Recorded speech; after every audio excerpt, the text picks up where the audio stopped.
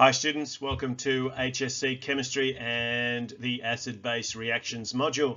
This is video number 20 and we're going to just review some of our modelling around neutralisation. So here's a couple of models that we've used in class. You may also have been playing around with the MollyMod kits, and I didn't have a photo of them, so I haven't put one of them in at this stage, but we may update those later. We did play with the blocks though, and the blocks were a great way of trying to identify how we can transfer protons from one species to another. So acid solutions, for example, where we have an ion, like a chloride ion, and the hydronium ion, can give us a representation of the fact that we have a strong acid, which all of the molecules have been ionized, but also something that is relatively concentrated as well, as there's virtually no free water molecules in this particular example. In the example to the right over here, we have three little representative water molecules and one little set of blocks representing an NH3. Now there's no ionization happening at all here, so obviously what we would want is, if this is going to act as a base, it's going to attract a proton which is going to be transferred from one of those water molecules. Again, this time there's only a small amount of water, so it's probably a mid-range solution you might regard, with a very, very small amount of base in it. In the third example, you can see we've got lots and lots of water molecules, so this is a real dilute solution because of the amount of water, but also it must represent a weak substance, an acid or a base, because there's no ionization that's going on here. So our models are designed to help us to identify the degree of ionization and also the species that are present once ionization or dissociation, if it's a base, occurs. We've also got simulations, and simulations are another great way of looking at how pH, for example, changes during a titration, how the pH of a solution changes when we add an acid or a base to it, and whether those changes occur gradually or through some of those really steep vertical lines that we've seen in some of the titration examples from previous videos.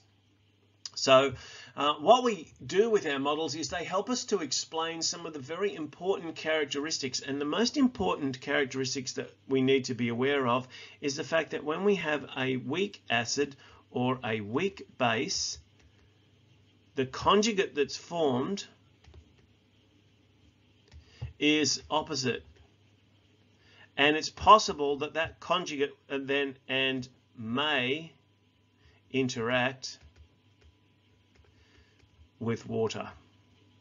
And that's why it's important, because once we know whether we're dealing with a strong or a weak acid or base, then we can think about the conjugate and how that conjugate is going to interact with water. And that interaction with water can create more H+ ions and push the pH into the acid range, or more hydroxide ions and push it into the base range.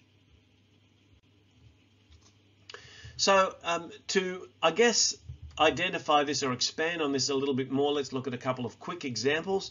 A neutral salt's created, and we've looked at some examples of these, so I won't go through it in too much detail. I'm also being very lazy and not writing the subscripts, because I figure you want to try and get through these videos rather than sit and watch me write forever. So here is a strong acid, hydrochloric, with a strong base, sodium hydroxide, and what we form is a neutral salt, sodium chloride, which is going to be aqueous. It's going to be dissolved in the solution, and it is a neutral salt. And so this one is going to therefore give us an equivalence point where the pH is equal to 7. If the salt we produce is an acidic salt is produced by a weak base. So if we have something like hydrochloric acid again, but this time we add ammonia, then we're going to form ammonium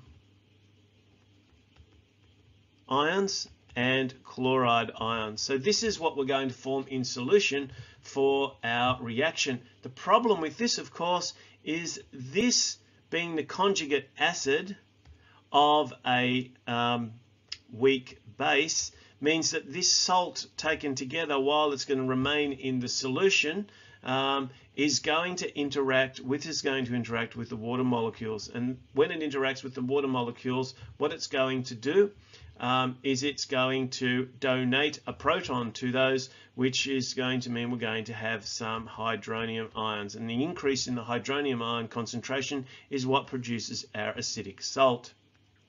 If we look at a basic salt is going to be produced by a weak acid. So this time maybe we're looking at acetic acid. So if this is to react with sodium hydroxide, then what we're going to get in this case is going to be water molecules. Just put the arrow down here, water molecules again. But our base is going to be sodium acetate, CH3COO-. So it's sodium acetate. We know that sodium and acetate ions are soluble, so it will be in solution, so it will be in aqueous.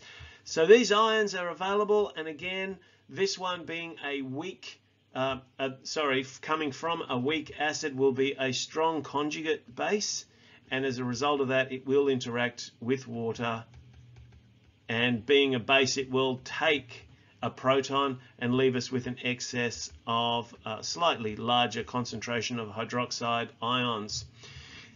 I've run through this very quickly, and you need to have a look at some specific examples which we will go through in class, but these kinds of examples of what happens when we put different combinations of strong and weak acids and bases together is why some of our pHs do not come out at the equivalence point of 7, but sometimes they're a little bit lower in the case of acidic salts in the second example, and a little higher in the example of basic salts in the third example. Again, have a play around with some examples, have a look, and see if you can match these with the titration curves that we looked at in the last video in order to get a sense of what's actually happening with each of these different types of salts. So good luck, and thanks for watching.